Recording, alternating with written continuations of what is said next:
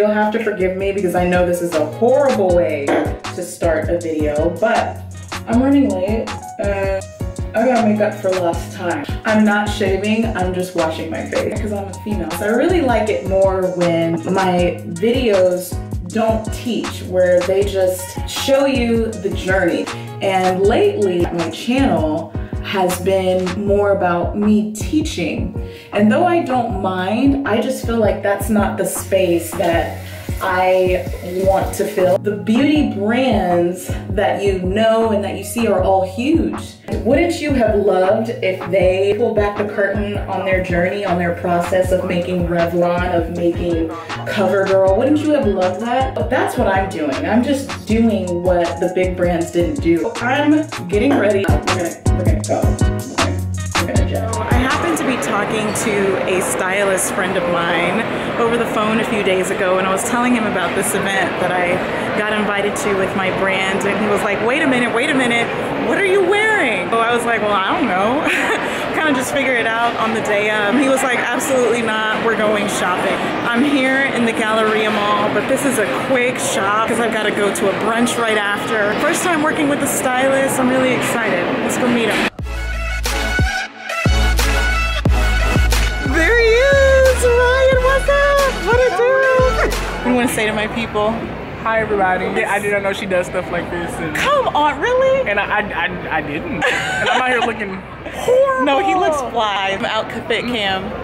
There it is. With my Coach bag. There it is. Are we looking at shoes first? Every shoe that you need that these people have, it's just the tag is different.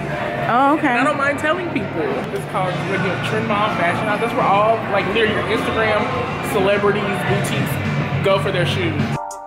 We have left the Galleria Mall. We are in a store called Trend Mall. Ryan, what did you say this store is? This is like every Instagram boutique in one. Thanks, Ryan. Bye. What? Bye, boo. Bye. All right. Got the shopping done. I'm off to the brunch. Yay! About to go head in for a brunch that is about self-love, self-care, and we're gonna go meet some teenage entrepreneurs. You know, I always say there's nothing more inspiring than meeting a motivated young person. I always pray for my family, so I just decided why not pray for all of y'all. Oh Father Lord, I pray you to this day, because we are finna eat, just nourish our bodies, and give us happiness. In Jesus' name we pray, amen. Amen. In a world where you can be anything, be you. I'm here with Lauren. Isn't she so adorable? I just want to eat her up. But she's got a cosmetic line, and tell them what you do and how you started. Well, I sell cosmetics. I have rose water setting spray, I have 24-hour matte lipsticks, and I have lip glosses. I have eyeshadows as well as eyelashes.